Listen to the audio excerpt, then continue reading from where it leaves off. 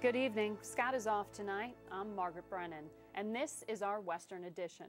The Secretary of Veterans Affairs did not have to wait long to learn his fate. President Obama called General Eric Shinseki to the Oval Office today and accepted his resignation. The president said both men agreed the VA needs new leadership. Margaret, top officials tell us there is no timetable for naming the new permanent VA secretary. Thanks, Major. Well, at that White House meeting today, Shinseki gave the president the initial findings of an internal audit of wait times at VA facilities around the country.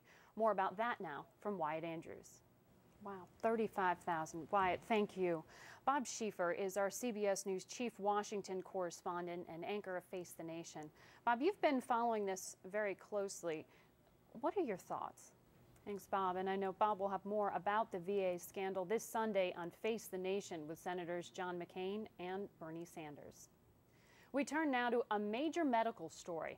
A study out today says doctors have found a way to treat women for cancer without jeopardizing their ability to have children. We asked Dr. John LaPook to tell us more.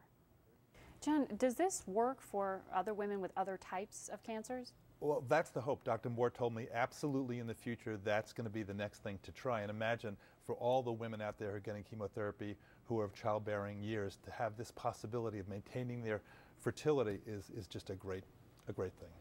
Some hope. Some hope. Thank you very much. Well, Medicare will, for the first time, cover the cost of some sex change operations. Today, the Department of Health and Human Services reversed its ban on covering the procedures, ruling in favor of a 74-year-old Army veteran who wants Medicare to pay for a sex change. The surgery can cost as much as $50,000. Late today, the NBA tentatively approved the $2 billion sale of the LA Clippers to former Microsoft CEO Steve Ballmer. With this deal in place, the league intends to withdraw charges to strip Donald Sterling of his ownership. Ben Tracy in Los Angeles has the latest. Thanks, Ben. Well, today, the State Department confirmed a U.S. citizen carried out a suicide bombing in Syria. He lived in Florida and was in his 20s. His name has not been released. An al-Qaeda affiliate says he was killed last Sunday in an attack on Syrian government troops. He's believed to be the first American suicide bomber to die fighting in Syria.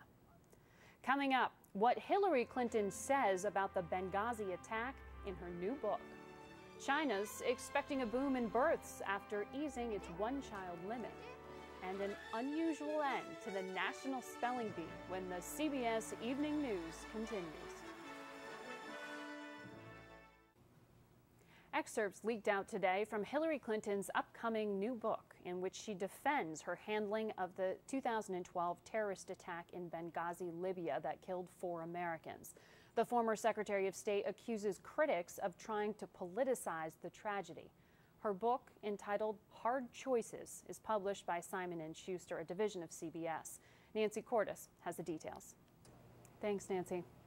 Well, President Obama announced another personnel change today. Jay Carney, his chief spokesman the past 3.5 years, is stepping down.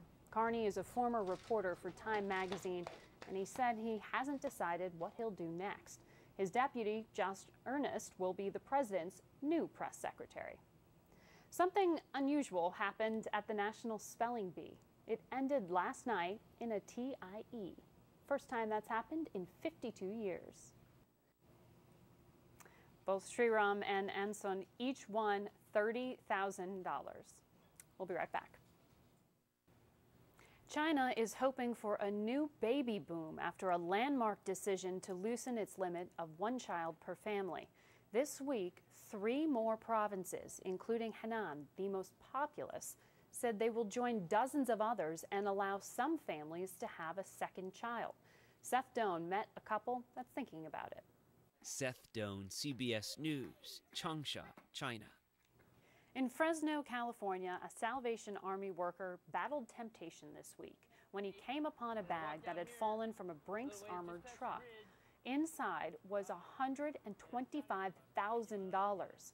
Joe Cornell says he thought about what he might tell his grandkids and then return the cash.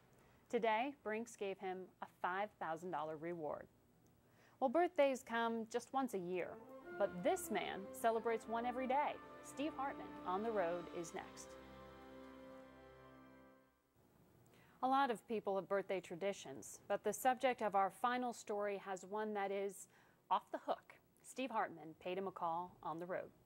I'll talk to you next year. Steve Hartman. Okay. On the road. All right. In Toledo, Ohio. Thanks for calling. Louise, bye. Bye-bye. That's the CBS Evening News. For Scott Pelley, I'm Margaret Brennan. Scott will be along Sunday on 60 Minutes. Good night.